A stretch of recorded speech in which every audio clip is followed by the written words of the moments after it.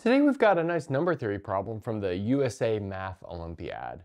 And I think you'll see that it involves a really important theorem for math contests, but let's maybe discover the need for that theorem instead of stating it right away. Okay, so our goal is to answer the following question, and that is, do there exist 21 consecutive positive integers such that each one is divisible by a prime less than 17? So that means that every number on this list is divisible by either 2, 3, 5, 7, 11, or 13. Okay, so let's maybe think of how this might go. Well, I want to be motivated by this idea of trying to work symmetry into the situation, and the way I'll do that is start by picking the number that's in the middle of this list. But if we call perhaps the number in the middle of this list x, then we can work forward and backward until we have 21 total numbers. And so what would that look like? Well, forward we would have x plus 1, x plus 2, x plus 3, x plus 4, x plus 5, x plus 6, and then of course like x plus 7, 8, 9, and 10. And then if we were to work backwards, well, we would have essentially the same kind of thing. So x minus 1, and then we've got x minus 2. And then we have x minus 2, x minus 3, x minus 4, x minus 5, x minus 6, and then let's see, x minus 7, x minus 8, x minus 9, and x minus 10. And now I'd like to observe that a bunch of these numbers are even. I think that's pretty clear. Every other number here is even. Every third number is a multiple of 3. Every fifth number is a multiple of 5. Every seventh multiple is a number of 7, and so on and so forth. But that means that if we have x being even, then we can know exactly which ones are even. And maybe let's use this underlining in green to just point out which ones of these numbers are even. In other words, which ones of these numbers are automatically divisible by 2. Okay, so that would be x. That's x plus 2, x plus 4, x plus 6, x plus 8, and x plus 10. And then we can work backwards as well. So x minus 2, x minus 4, x minus 6, x minus 8, and x minus 10. Those numbers are all even. So now we've just got to argue that x plus an odd number is going to be necessarily divisible by one of these, or maybe prove that it's impossible for this to occur. But we're not quite at the point of getting an idea of what would it take to show that this is possible or impossible yet. But now perhaps let's work on multiples of 3. In other words, we will underline everything that's divisible by 3 in this peach color. But in fact, we don't really know where to start because we don't know if x is divisible by 3, or maybe it's x plus 1, or maybe it's x plus 2. Well, maybe just to keep things going nicely, let's assume that x is also divisible by 3. So that means that, well, also x plus 3 is divisible by 3, x plus 6 is, and x plus 9 is. And then we can work backwards as well. So x minus 3, x minus 6, and x minus 9. And now let's look at which ones remain, which ones that we don't automatically know are divisible by a certain number.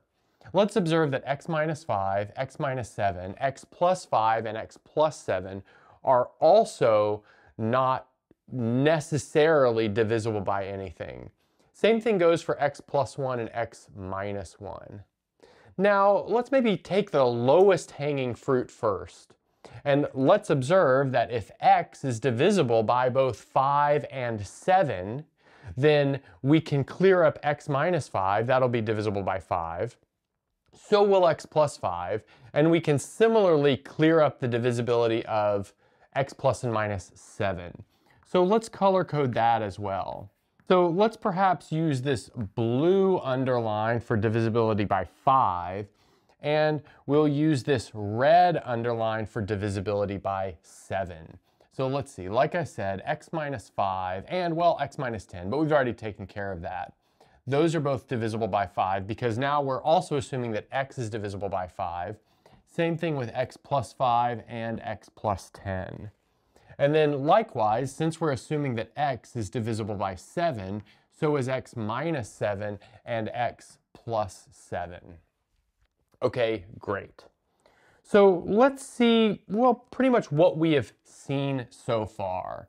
So making this sort of assumption that x is divisible by all of these numbers, which actually implies that x is divisible by their product because these are all primes.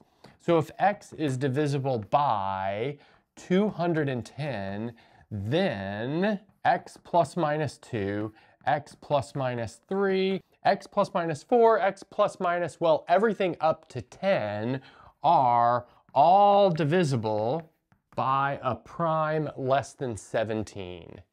So that really just leads us to the following question, and I think that question would be, what about the remaining two numbers, x plus 1 and x minus 1? So, well, we've taken care of everything else. Everything except for x plus 1 and x minus 1 is necessarily divisible by a prime less than 17. But let's observe that we haven't had any of them divisible by 11 or 13. So here's what we'd like.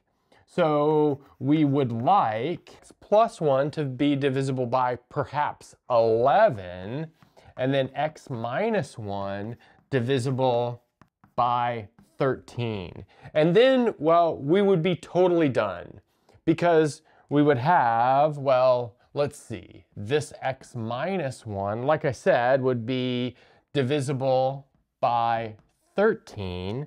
And then this x plus 1, if we could construct this whole setup, would be divisible by 11. But then everything on our list would be divisible by some sort of prime less than 17. Okay, so, well, let's maybe go ahead and underline exactly what we need to occur. We need x to be divisible by 210. We need x plus 1 to be divisible by 11. And we need x minus 1 to be divisible by 13. But if we exchange all of this for the language of congruence, let's observe that in fact what we need is the following. We need x to be congruent to 0 modulo 210. We need x to be congruent to, let's see, it'll be minus 1 mod 11, because x plus 1 is divisible by 11, so that means x is congruent to negative 1 mod 11.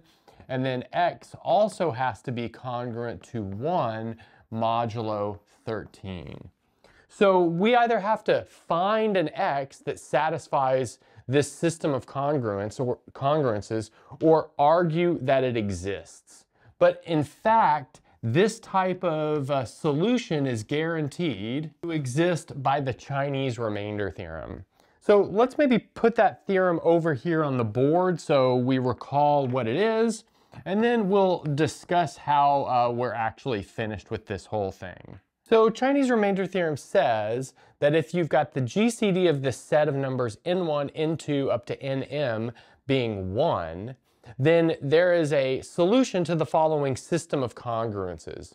We have x congruent to a1 mod n1, x is also congruent to a2 mod n2, all the way down, x is congruent to am mod nm. So we're guaranteed for this solution to exist by this theorem. And in fact, we also know that this solution is unique modulo the product of n1 to nm. So let's maybe talk through exactly how we can finish this thing off. Well, actually this thing is finished off, but how you would write it up carefully. So you would say, by the Chinese remainder theorem, let's choose an x that's congruent to 0 mod 210, it's congruent to -1 mod 11, it's congruent to 1 mod 13.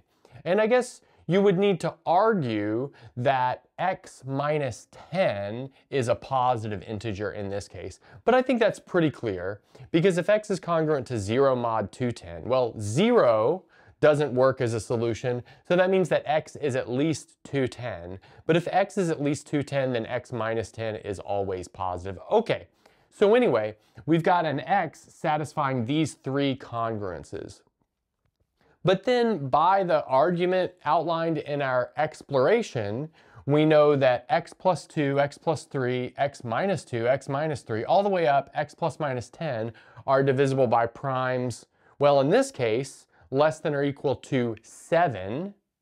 And then by the choice of these last two congruences, we know that x plus 1 and x minus 1 are divisible by 11 and 13 respectively. And that finishes everything off. Now, you might not be super satisfied with this solution, because often, instead of just proving something exists, you'd like to actually know not only that it exists, but you'd like to have an actual list of numbers that creates this situation. And if you'd like that, well, then you can do the maybe computational part of the Chinese remainder theorem, which is outlined in the proof of the theorem, to actually find this value of x. I'll, tell you though, that this value of x is equal to, let's see, 20,580. So that's the value of x that satisfies these three congruences. And that's the smallest value of x. It's the one that's unique, mod 210 times 11 times 13. Furthermore, we can use this value of x to build out this entire list. Notice that x minus 10 will be 20,570, and then we'll need to go all the way up to x plus 10, which is 20,590. And that would be our explicit list of 21 positive integers, each of which is divisible by a prime less than 17. And that's a good place to stop.